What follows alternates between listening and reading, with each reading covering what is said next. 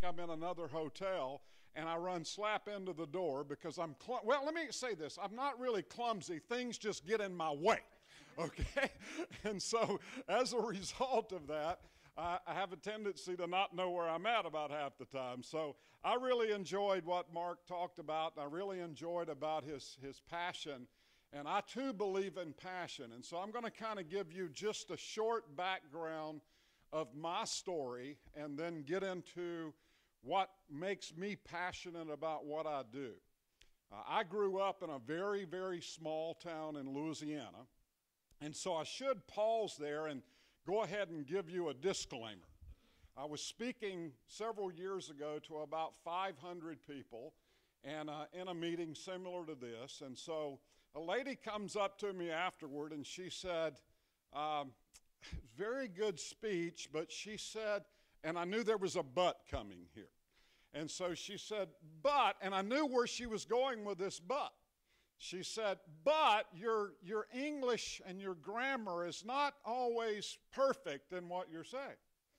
And I knew then she was a school teacher because she said, and I'm a school teacher. And I said, well, I really appreciate that, but I said, and here comes my disclaimer, and this is what I told her. I said, if you're here for an English lesson, I am sorry. I'm going to apologize in advance. I'm from a little bitty town in Louisiana that the height of our population was 500 people. We never grew above 500 people. I did get to go to a high school that was up the road in another parish, and we actually had 100 people in school. And so with that being said, I apologize for the lack of English and grammar, but I will say this. My speech is usually like the preamble to the Constitution. The Constitution is the letter of the law. The preamble is the spirit of the law. And so I hope today that you're getting something that will provoke your thinking. Not necessarily something I say specifically, but if your mind is open, I promise you, your thoughts will be provoked and you will take your businesses to the next level. There is no question about that. So back to my story before I get into that. I grew up in this little small town in Louisiana, and not really knowing what I wanted to do in life, I graduated high school finally after quitting school in the 11th grade. I finally went back because I was only making $40 a week at the grocery store.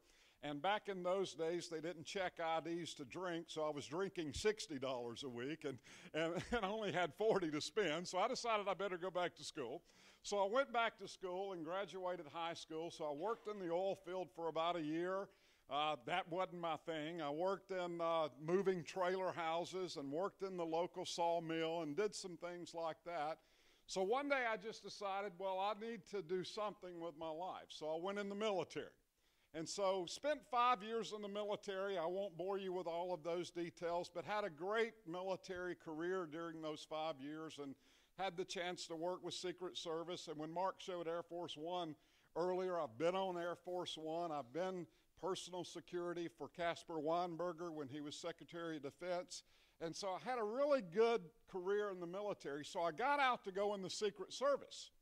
And so when I got out to go in the Secret Service, I was waiting on the appointment from the federal government. I'd gotten a couple of offers, but I was waiting on that one for the Secret Service. Well, we had 2 babies and one on the way. And so a friend of mine asked me had I ever considered the insurance/funeral business. And I said, who thinks about the insurance business and who thinks about the funeral business, you know? And so he said, well, just try it. So I went and got an insurance license, and then after the insurance license, I went to work at a local funeral home.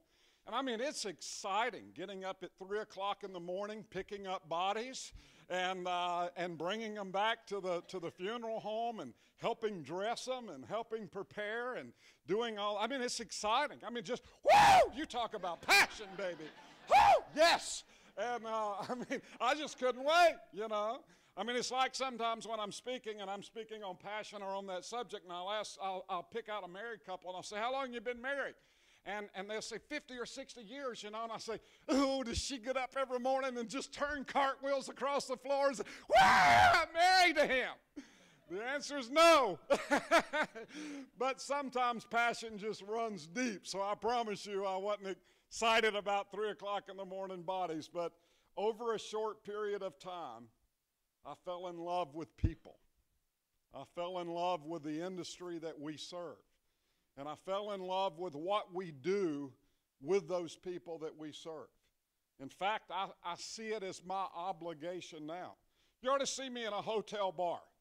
When I'm sitting there having a cocktail and somebody says, "What do you do for a living?" And I smile and I say, "I'm in the death care business." And, you know, most people in the death care business look like they've been baptized in lemon juice. You know, versus really being excited about what we do, you know. And I say, I'm really that excited. I told Don last night, if I walked away from the company that I'm with now, I don't care about the size of it. That means nothing to me. What means something is the people that we serve. And if I had to walk away today because my company lost that passion, I would walk away today and probably be at one of your doors wanting to know if I could get a job. Because ultimately, at the end of the day, it is about the people we serve. And so, with that being said, I think we all know that in our industry, times are changing. There's no question about that. We're seeing things move in a different direction, and we're seeing it faster than ever before. This is my 33rd year in this business. 30 years ago, I left the funeral home that I was in because I seen the changes coming, and nobody would believe it. Because it was much like in the old days where people just thought it would always be the same. We'll have us four and no more. We have our market share, and you have your market share, and this person has their market share. And nothing will ever change, or at least in a big way. And I want you to think about this just a moment, and I'll say it again a little bit later. In our industry, we are trained to be reactive and not proactive. I mean, we're waiting on people to die. How much more reactive can you get than waiting on somebody to die? You know, and so we're quite often not forward thinking. I'm not saying all of you are that way. I'm speaking of the industry as a whole. But we're quite often not forward thinking or trying to visualize or see what's going to be happening down the road. But we all can agree now that change is not only coming, change is here. And I want you to think about this little scenario for a moment, and many of you may have heard this story or seen this before, but let's say that I took boiling water and I had it on the stove, and in that boiling water I put some carrots in there. What would boiling water do to a hard carrot? It would soften it, right?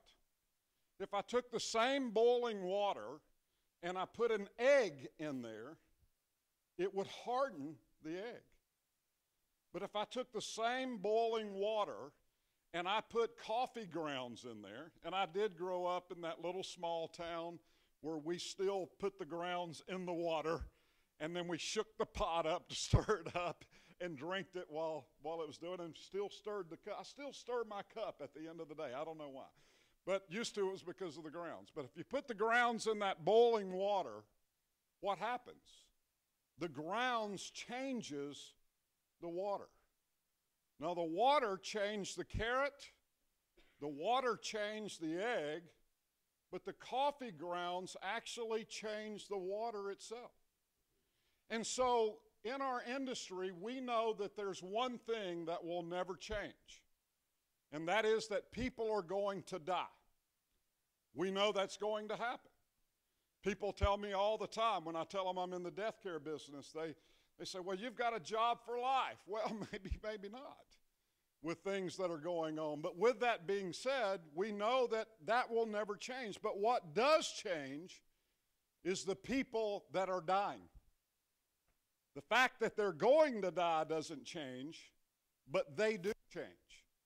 We live in a different world than we ever have been. I'm at the very end of the baby boomer generation. And I think different than those who were years ahead of me in the same generation. and I certainly think different than those that I'm ahead of in my lifetime. And I'm one of those that I really don't like change. I'm going to be honest with you. And I'm going to talk more about that as we go on. I really don't like it at all. But I understand that it's inevitable. I understand that it's going to happen. So if there's some things, so before I put anybody to sleep today, and before you get too far off on the mills, let me just share with you a few quick things that I hope you get from this today, and then I'll move on and begin to move through it. The first thing that I hope that you get today is that people are more knowledgeable than ever before. I'm going to highlight that in just a little while. There's a lot of reasons for it, and we'll talk about some of those. Number two, that change is inevitable. It's going to happen. It doesn't matter how much we resist it. You know, there was a time in my life that I literally said, I'm never going to have a computer on my desk. And I have one in my pocket now. You know, I mean, I really said that. There was a time in my life when I thought it was exciting when I was out selling pre-need, and I thought it was exciting when they went away from just the tall payphones to the ones you could pull your car up to and stretch it out to talk on the phone sitting in your car. I thought, wow, this is huge. I'm sitting in my car on the phone. Some of us are sitting in the bathroom on the phone. Some of us are sitting, you know, in the hallway on the phone. We're sitting in our offices on the phone. We got a phone with us everywhere. I've got one here too.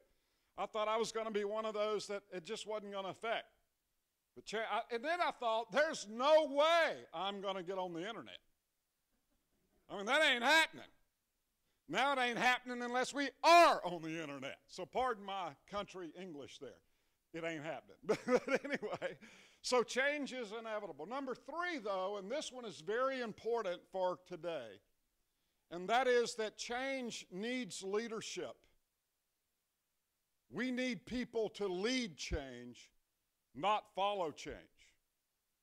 Because I will say this again in just a little while, but we are at the greatest point in our history, in our industry, the greatest time ever, where we can fail or whether we can succeed.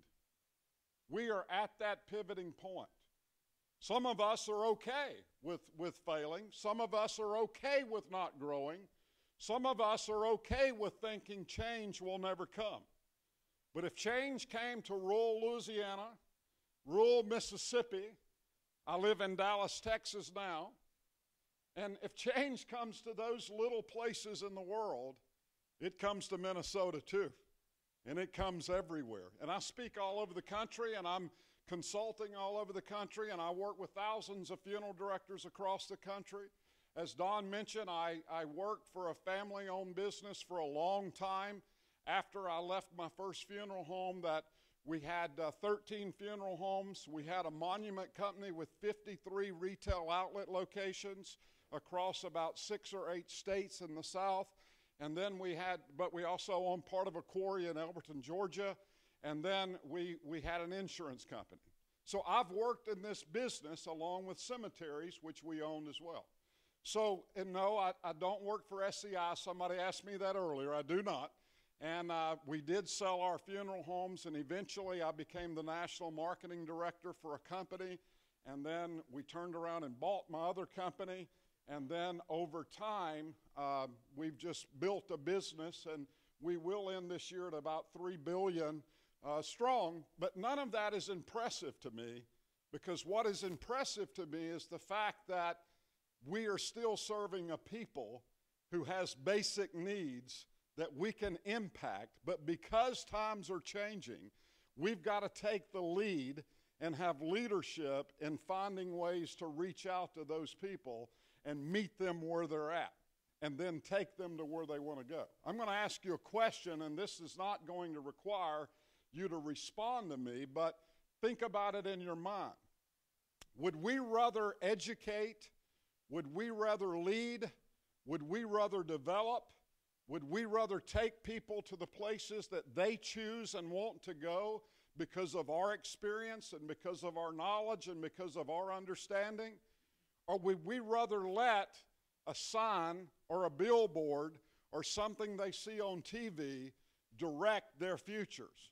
Because people see these things and they think that they have enough knowledge out there to make decisions. And I'll come back to that in just a moment. But what they do lack is our experience in this industry.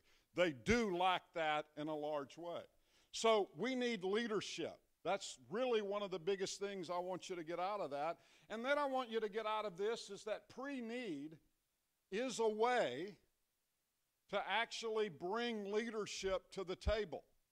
I've been doing this a long time, and I can tell you in today's world, it is more impactful in our industry than it ever has been. And for those naysayers who say that people are not interested, I will tell you up front, it is not that the people aren't interested, it's those of us who are supposed to be leaders who are not interested. If we as leaders had an interest in the needs of people, I will assure you, or the needs, this specific need that people have, I will assure you that we would sell more pre-need and meet more needs with families than we could ever imagine. And I'm going to talk more about that in just a moment. But I did mention that people are very educated today. They're educated by this creature called Google. And this creature lives in this dark place, strange dark place called the internet. And so today, in today's world, you can Google anything. Google funerals, Google cremations, Google monuments, Google cemeteries, and all kind of things come up. And so what they're doing in today's world is they're educating themselves, and I'm going to be honest about this, and there's a lot of reasons why they're doing it. One of the reasons that they're doing it is because they really, in many ways and so many mindsets, don't want advice. We think that we can know it on our own. But there's another reason and a larger reason why. And it's because we who are educators in our industry have failed to educate. We do seminars all over the country, and we can't house enough people for them. I can go into a city for a funeral home and actually advertise a seminar for a funeral home on pre-arrangement. And we can't get enough, we get so many people responding that we don't have enough room in some of the buildings that we use. I'm telling you, people are interested in knowing what we know. They're interested in growing. They're interested in learning. They're interested in finding things out. Yes, they want to think for themselves. I remember a couple of years ago, I had been at one of these fair-type things, gun shows or something like that, and so I knew we didn't have an alarm system in our house, and so I signed up for the alarm guy. Well, I knew what was going to happen. What's going to happen? He's going to call me, right? Oh, I won this, which I remember what I won. I think I won the right for him to come out or something like that. But anyway, I won something. So anyway, he comes out to my house, and so within just a short period of time, he figures out that I'm a salesperson. He figures out that I've been successful at sales, and so he gets nervous. He's pretty new at it, so he gets nervous. And so he all of a sudden jumps from his presentation into showing me what the final product was, and he laid out 3 choices on the table. And I stopped him. And I said, I appreciate you giving me the right to make my own decision. I said, thank you for that. But I said, I also would appreciate it if you understood that while I'm in sales, I'm not in alarm sales. You're the expert in the alarm sales. And so I need you to educate me on this a little bit further before I can make an educated decision. You see, I'm in agreement with people wanting to make an educated decision. I'm in agreement with people wanting to make their own decisions. But I'm also of the understanding that many times, because of this creature called Google who lives in a dark place called the internet, I'm convinced that they're not making informed and educated decisions. I'm convinced that they're making decisions based on somebody's opinion. My daughter, who's 36 years old, is buying a new home. And so the other day, we were looking at flooring for the home. So she's on Google on one end of the house, and I'm on Google on the other end of the house. And we both found two different opinions about what type of flooring should be. And so what's happening is people are getting some information. I'm not opposed to Google. I use it too. In fact, I can remember one of my assistants walking in my office a couple of years ago, and I had a dictionary. I don't know if y'all remember what that is, laying on my desk. And she looked at me and she said, "Whoa!" She said, "I haven't seen one of those in years." I said, "Well, how do you get your information? And how do you get words spelled?" She said, "I Google it." So now I'm Googling for words, you know. And so I'm not totally opposed to Google. That's not my point. It's just that the information that we get is sometimes opinionated and not factual, and it's not all the facts, at least, that we need to make informative decisions. So we in our industry have been trained to deal with the emotional. Whether you're in the cemetery business, the monument business, whether you're in the funeral business, we have been trained as professionals to deal with an emotional situation. Somebody has died. There's nothing more emotional than that.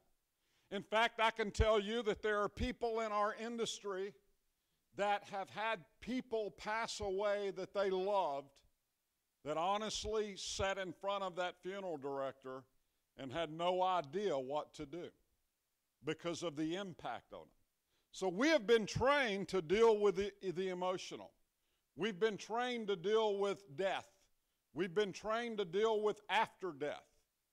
And yet people are being educated from a non-emotional standpoint. They found a way to take the emotion out of it.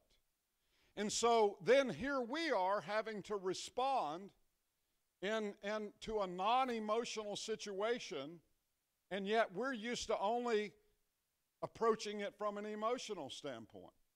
And the important thing about that for all of us is that not only do we have to embrace that change, not only do we have to understand that it's there, but we have to find a way to lead it, because I am totally convinced, 100%, that what people are lacking when they're in the new wave of knowledge is they're lacking experience. If I was wanting to overcome drugs today, do you think that I would go to someone who had never understood how to overcome drugs? Or if I wanted to overcome anything in my life or counsel with anyone in my life, I would go to someone who understood what I was talking about, because I want the best advice that I could possibly get. And I'm convinced that people do too, but because we are in a reactive world, we have sat back and let that happen, and the only thing we've done in many cases is complain about it. We have sat back and said, this is happening, this is the way people are today, and I quite often, and I agree with that. I do the same thing. But quite often in those conversations, my question for people is what are we doing about it? What are we doing to change it? What are we doing to shape it? What are we doing to educate people? I can give you an example of one of our top agents in one of our top funeral homes today. His average cremation sells between $4,500 and $8,000. And that's a cremation sale, not a traditional funeral. Why is that? Because he took the approach that I am going to educate my families, and he's so firm about it that they listen to him, that I'm going to educate my families on what I'm doing and what they're thinking. When they're walking in and saying, I want a direct cremation, that affects everyone in our industry. It affects our monument companies, it affects our cemeterians, it affects our funeral homes, it affects everybody. And so the bottom line is that And we're sitting back saying, oh, like they know what a direct cremation is. They seen a sign. They seen a commercial. Direct cremation for $8.95 or $12.95. Or I had a funeral director the other day in Arkansas call me. His family owns 2 traditional funeral homes. He thought he would open up a separate one that was just for cremations. So he went online and started advertising $5.95 cremations if you do it online. Well, guess what? He's up to 300 or 400 cremations a year already. But he calls me the other day and he says, can you come meet with me? So I go to Arkansas and I meet with him, and he says, I'm doing a lot of cremations, but I'm not making any money. And I said, hey, Bert, Bert, could you figure that out, Bert? and so the bottom line is that, oh, that was my Bert and Ernie impression, by the way. Hey, Bert. So anyway, it's all right to laugh. Some people wouldn't laugh if it hair-lipped a demon, but it's still okay. We can do that, all right? And so even in our business, we can laugh. And so anyway, we got passion. Remember, Mark just talked about it. Woo! Yes. That's as far as I'm going. If I fall over, somebody help me up. Okay. So anyway, with that being said, and so I sat down with him and I said, okay, here's what we've got to do to change this space, and it's not going to happen overnight. And I won't go into all those details, but we started working on a plan to shift it from what he's doing to bringing it toward a more traditional type funeral. But it's going to take time because of how he started it and the seeds that he's sown and put in the ground, and it's certainly not going to happen overnight. But here's where I'm going with this, back to something I've continued to say over and over. Where is the leadership in our industry? Where are we who know these things? I mean, it's like preaching to the choir. We can sit and talk about it amongst each other all day. But if those thoughts aren't leading to constructive ideas, and I mentioned to you earlier today when I first began, that one of the things I really hope you get from this, if you forgot everything that I said, is that somehow your thoughts were provoked to encourage you to go to the next step in your leadership and go to the next step in making changes, and going to the next step maybe for some of you of just acknowledging that change is for real. It is inevitable. You're not going to get away from it, and it will kill us. I said that we're in the best place in our industry to succeed or fail, to live or die. But it's up to us to make the choices to lead the way in educating people on what their choices are and what's available to them. I want to share something with you, and I won't pass it around the room, but this is a card. I was at a restaurant not long ago talking to a marketing guy, and I had this card out from a funeral home. I left this card on the table, went out to the car to leave, and I realized I had left this card on the car. I come back in, and 2 waitresses were looking at this. They were just looking it over, because at the top you can see the fireworks display, and then it says our fireworks displays, and then on the back it says fireworks memorials. And so they're looking at it, and their first question to me was, where is the fireworks show at? And I said, at the funeral home. They looked at me like a calf looking at a new gate. I don't know if y'all know what that is up here, but I'll tell you what, if you ever seen a calf look at a new gate, whoo, they get lost. You ever seen one look at a glass shiny door? We had one of our country churches put a new shiny door up, and the bull just charged right through to the altar. Couldn't wait to get there because he seen another bull in the mirror. So they were looking at me like a calf looking at a new gate. And not that I'm promoting this, I'm promoting a thought pattern. I want you to understand that. This is a 2,000 call funeral home in Missouri. Their average cremation sale is between $8,000 and $10,000. it includes a fireworks display of the ashes, and it includes a picnic.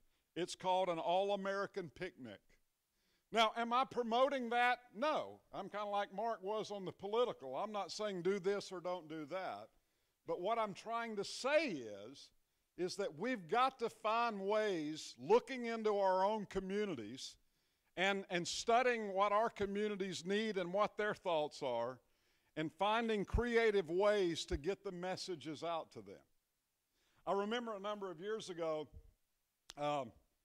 we had sold our funeral homes, and we were doing some marketing for these funeral homes. And so I get a call from the world's largest funeral corporation. And so they wanted to know how we were out marketing them in one state versus 5 surrounding states. And so they flew in on their little corporate jet to, and by the way, I don't have one, I fly coach, and drive a lot, or ride my Harley. Sometimes I just ship my suits and ride my Harley, by the way.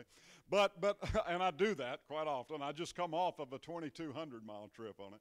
But with that being said, they asked me, how are we doing? And I said, well, I named this person's name who was the head of pre-need development for him. And I said, I'm just a dumb country boy. And she looked at me, funny, and I said, I really don't know how to do it any other way than to go into a local community with a local entity, figure out what that person who runs that entity thinks like, and understand what that community thinks like, and then find ways to come up with new ideas. I've never been the kind of marketer that just lays out 10 things for a package deal. I've always been the kind that said, here's 10 ideas, but none of these may work for your community. Nobody knows their businesses like you do, and nobody knows your communities like you do. And I can promise you a couple of things about that. One is that while there are many different cultures, and there are, because culture is not just what ethnic background we're from or what country we're from. Culture is where we're raised at.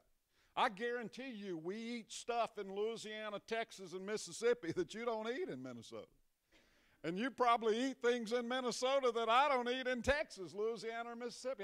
I told Don last night, I said, I could never understand how people from the South could ever have been prejudiced. We're a mixture of black, white, green, yellow, monkey, alligator. I mean, you name it. We've got a mixture of everything in our blood. I don't know how we could have ever been prejudiced in the South, because we are a mixture of everything. And so my whole point is that you understand your communities and your businesses better than anybody ever could. So I'm certainly not here to tell you how to do that. What I'm here to say is that with your knowledge and with your leadership of your business and your community, you can take the lead in your community in educating people that can change your bottom line financially. So let's talk about the golden opportunity for a moment in the time that I have left in 2 different ways. One is how it affects the consumer, and the other is how it affects your business. From a consumer standpoint, without any question, it has a number of benefits to it. But I'm going to give you the summary before I get into those. The summary of it is it simply allows for meaningful decisions to be made under the leadership of those who have experience. First and foremost, and above all and beyond, pre-need allows people from an emotional standpoint to start the grieving process much earlier. I don't care what they're prearranging. 70, 80% of people, and in my world almost 100, but in a national survey, I think it was 70 or 80%, of people that had prearranged any part of their final disposition, whether a funeral, monument, cemetery, or all of it. 70 to 80% said that it was much easier at need when there was a pre-need in place. I have 3 kids, 5 grandkids. My kids are 31, 33, and 32, 34, and 36. Don't tell them I said that. So anyway, with that, because they still think they're 5 and I'm supposed to celebrate their birthdays like it was when they were 5. So anyway, with that being said, I don't want any one of my kids having to make certain final decisions for me. Because I've been on the at-need side in the cemetery. I've been on the at-need side in the funeral home. I've been on the at-seat with monuments. I can tell you there is a difference when something is already taken care of and somebody else is not having to make that decision. I can't tell you how many times I've stood in a funeral home by a casket and somebody looked at me and that family and said, I hope I made the right decision. Well, pre-need eliminates that. So from an emotional standpoint, it takes that part of it out. One last quick story on the emotional side. I was in with a family friend of mine a number of years ago. She had cancer, and they had given her 6 months to live. I get a call from a friend of mine who's a dispatcher at the local police department, and I thought for sure it was because she had died. By the way, almost 20 years later, she's still living.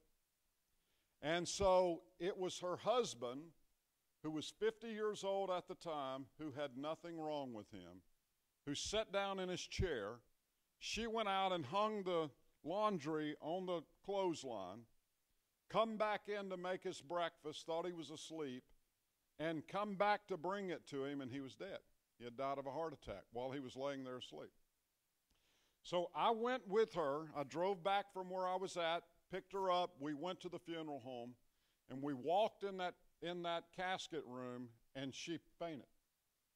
I literally had to pick her up, put her in a chair, and she turned and looked at me, and she said, Chris, you knew Rudolph. She said, just go pick what you think would represent him properly. Well, a prearrangement would have solved that. Another thing a prearrangement does is from a financial standpoint. Now, whether you lock in the cost or you don't when you're prearranging, I'm not here to promote one of the two. I know funeral directors that do both, and on and on. But regardless, it is a financial arrangement that if you're getting enough growth off of your products and things that you are funding that with, then it definitely offsets the future inflation for your business and for them to not owe any other money. I mean, that's a deal because you're freezing it, or at least you're protecting it from inflation. But let me give you a third one, and that's personal choice. So I'm sitting at a home, and I'm just going to use Marlon as a good example. I'm at Marlon's house, and so I'm visiting, and we're talking, and I get to the point on pre-need about emotional. And this guy looks at me and he says, Chris, I don't give a blank about the emotional side of this. He said, I can tell you this. He said, my family has taken advantage of me all of my life. He said, I hope they have a little blank when I die. And he said, so the emotional part doesn't bother me. He looked at me on the money part and he said, I have no interest in the money part. He said, I can guarantee you that, because he said, they have found a way to spend everything I've ever made. I've got plenty of money. I hope funerals go up 10,000 times when I die so that way they have less of my money to spend. And I looked at him and I said, gosh, you're a lot like Elvis. And he said, what do you mean? I said, and I'm not going to sing it to you because I promise you'll be running for the door. But I said, you're a lot like Elvis. You did it your way. He perked up there and put that chest out, and he said, you blankety right, I did. And I said, so now you're telling me that the people that you despise most, that you want to give a little bit of emotional blank to, and you don't care about the money part, and you hope it's 10,000 times heavier, you're going to let them make the last choices of how people remember you. They could put you in a pink polka-dotted casket if they choose to. He said, where do I sign? And so the point is that there is a reason behind it, and it could be all of those reasons, or it could just be one of them. But I know that I'm doing a great service for that family when I do that. When I feel obligated to talk to everybody that I know about pre-need. Because I mentioned earlier, the Google approach with the consumer is that they're getting enough information to make a decision. I used to tell salespeople this, and I know this is not about only sales, but I'll just throw this tidbit out there. When I'm speaking only in a sales conference, I'll quite often say we kill ourselves in sales because we try to dump all the knowledge on people at one time instead of leading them through a process and making sure we're in a position, in a room, in an atmosphere to where they can understand what we're trying to say, where they can comprehend what we're trying to say, instead of just throwing it all out there and saying, oh, now you have enough information to make a decision. Make a decision. They don't. I remember when I used to go door to door. I don't know if y'all ever remember that or did that up in this part of the woods, but we used to call it paws and jaws. We would go out and it was the paws on the door and the jaws when people open the door. I'm Chris Meredith with XYZ Funeral Home or XYZ Cemetery. And anyway, I'd be talking to the people. And I remember it was long before cell phones and all that, and they would say, you have a brochure. And of course I did, but I would look at them and I would smile and I'd say, now Marlon, be honest with me. Are you going to be like me and throw it in the trash, or are you actually going to read it? And they would do exactly what he just did. They would bust out laughing almost every time. And the point I'm trying to make is that even back then, people were trying to quickly get educated through some sort of something quickly. Not that I'm opposed to that, just like I'm not opposed to the internet or Google or whatever. What I'm still trying to say is we're rushing people through the process or allowing them to be rushed through the process without educating them in the process. And it's because of that our industry is suffering. I sit in funeral rooms with funeral directors all the time. And in those rooms, I'm hearing all the complaints. And then my next question is what are we doing to solve it? Are we being reactive only? Are we being proactive? I'm convinced that we need to allow people to make their own decisions, but we need to be the leaders with our experience and educate people in those things that we do. We need to be leading them in the options they have, not assuming that they know exactly what they want. I almost smile, and if it wasn't for the seriousness of the moment, when I see someone walk into the funeral home and say, I want a direct cremation.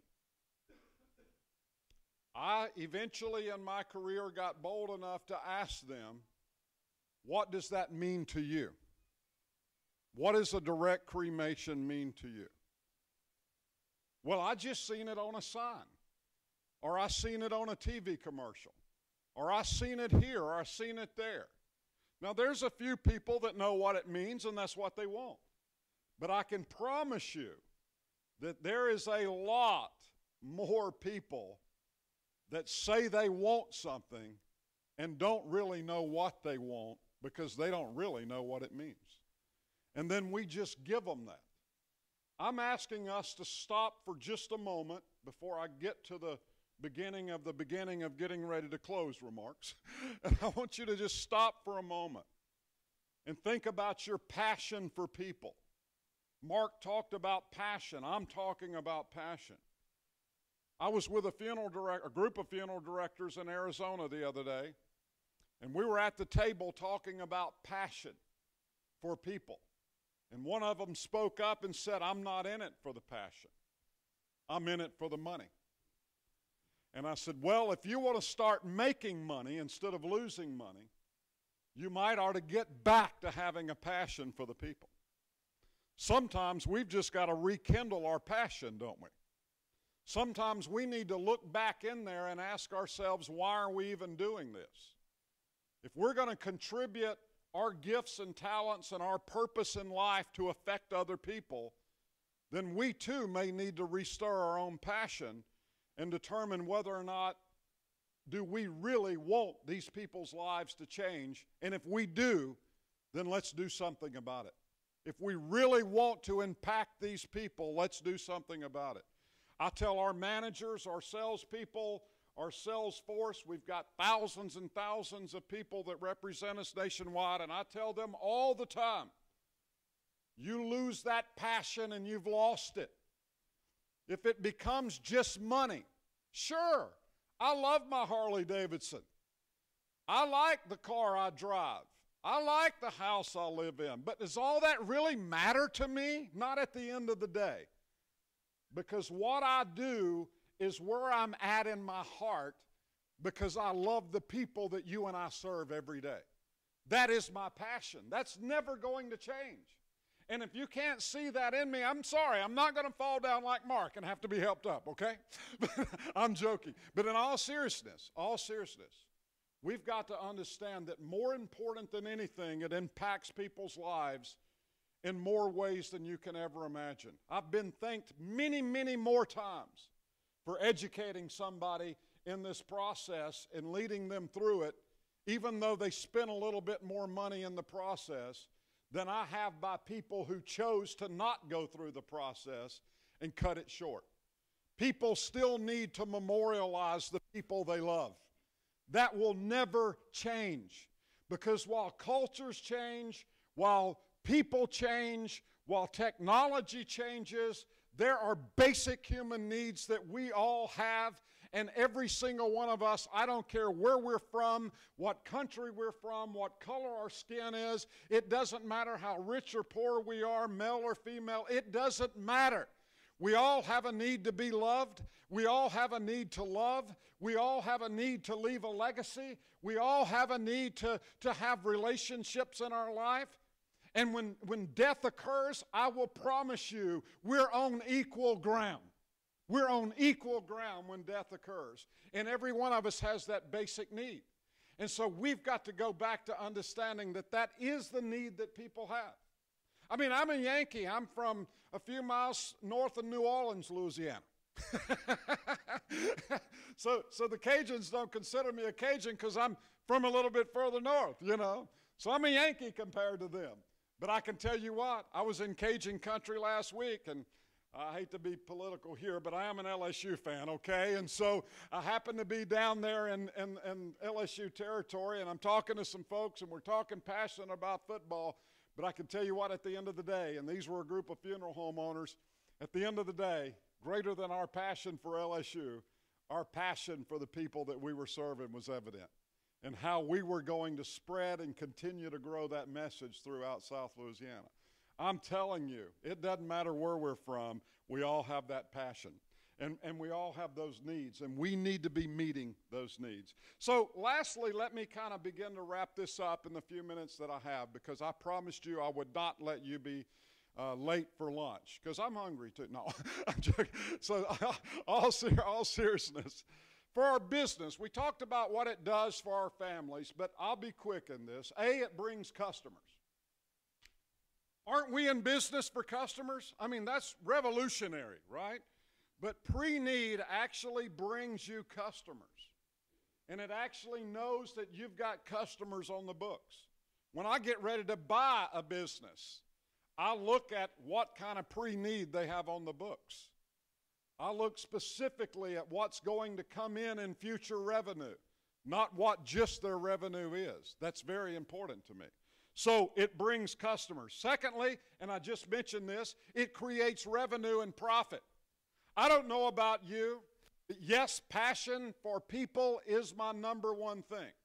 I could live in that camper by the river that Mark talked about. But I will tell you this, I still have to have profit to have my camper by the river. And I still have to have revenue to run my business. And I still have to have revenue to impact my employees' lives as well. I still have to have revenue to do all of those things. So we can't act like profit is not a part of it. I saved this for last because it's not the most important part, but it is a part of it. I'll move on quickly. It increases our market share. I don't know about you, but I believe in increasing market share. Now, I've never done that to the harm of a competitor. Never. Not once and never will.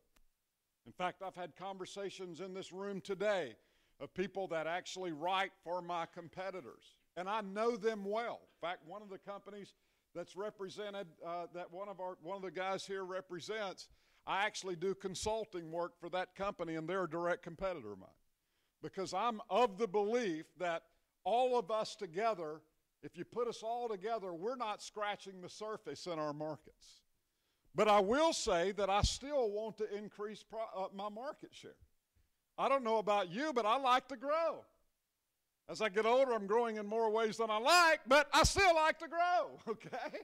And so I believe in increasing market share. This comes back to something I said earlier, these last two. A, it meets people's needs, and it shows that we care. I mean, wouldn't you appreciate it if you were walking and about to fall into a ditch, and somebody came up to you and said, please don't go that way, let's go this way. There's another way around it. Well, of course you would. People want to know. Remember I said people want to love and people want to be loved? People want to know that we care about them in this business, that we're not just some stoic group of people that runs a cemetery, a funeral home, or builds monuments. They want to know that we have a heart for them. So why don't we sell? I've got about 7 or 8 minutes. So why don't we sell? I'll be quick. Number one, we don't see ourselves as salespeople. Number two, we don't want to appear to be pushy or offensive. And number three, we have no passion. So I already spoke to the passion about going back in and restoring that if we don't have that, or even challenging ourselves in it. But I will assure you that I've never seen myself as a salesperson. I used to tell salespeople all the time that I was an 80% closer and I never closed a sale. Meaning 8 out of every 10 homes I sat down with a family, I walked away with a sale. But I never was a salesperson. What was your closing? Oh, I'd show it to them, and I'd go to the bathroom. It was called my bathroom close. I'd say, do you have a restroom I could borrow? They'd say, yeah. And I'd go, Lord, would you please let them buy? No. But no, seriously. It was about educating them. And it was about them knowing I cared enough to let them make their own decisions and not push one certain decision that I favored on them. But at least I cared enough to educate them in it. So we can be as passive as we want to, but we can still be aggressive within that nature because it is our nature. And so we can actually be passive-aggressive in what we do. And as far as people thinking you're pushy, think about it like this. If you're pushy, then you shouldn't be. I would fire a pushy salesperson in a heartbeat. But I will tell you this, that if we're looking at it in reverse of something I've already said, we care, we're passionate about what we do, we know that they're making uneducated decisions without our experience and we need to bring them that experience to the table, then I don't see that as pushy of me giving you the opportunity to be educated in something that I know you're not. That doesn't mean to me that I'm pushy. So in closing, just a couple of more thoughts. When we see ourselves as professionals, when we see ourselves as consultants, when we see ourselves as counselors, when we see ourselves as educators, and when we see ourselves as guides, so will they. And then in my closing remarks, and this is a whole separate speech within itself, so that's why I saved it for closing. I wrote a quote some time ago that pre-need sets up aftercare, and aftercare sets up pre-need, and we continue the ongoing of meeting the needs of people